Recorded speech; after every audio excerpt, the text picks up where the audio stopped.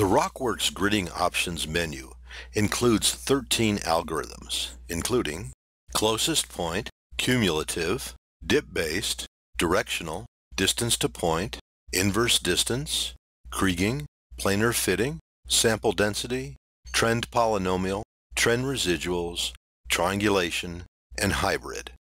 To ask which algorithm is the best is like asking which one of these tools is the best.